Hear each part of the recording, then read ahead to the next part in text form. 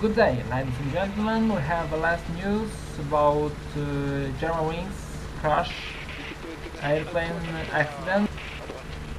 Yes, from the commission which investigate the case.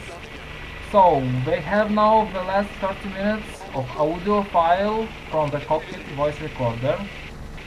So, what really happened in the cockpit before the moment of impact? And the prosecutor said that at the moment of impact in the cockpit was only the co-pilot, and the story is like that.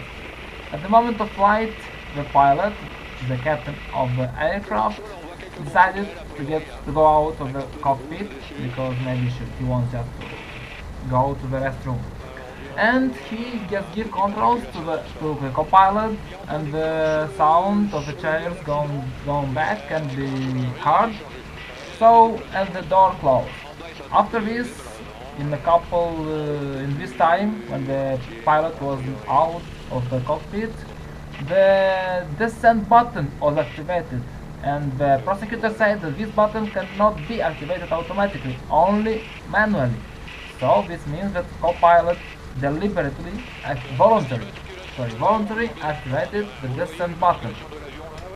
In a couple of seconds, or maybe 30 seconds, a minute, the pilot, which is captain of the aircraft, tried to get back in the cockpit, but from the co-pilot there was no answer. The captain just said that it can be heard on the voice recorder. The captain hardly tried to get back in the cockpit.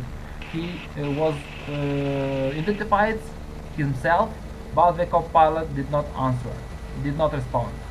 What we know is that the co-pilot was alive because the sound of breathing can be heard on the recorder, and which means that all the descent and the impact may be done by the co-pilot as an act of suicide, or we don't know, as an act of terrorism.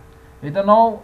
The investigators now are looking to find out more information from the black boxes, and when we will have them, for sure you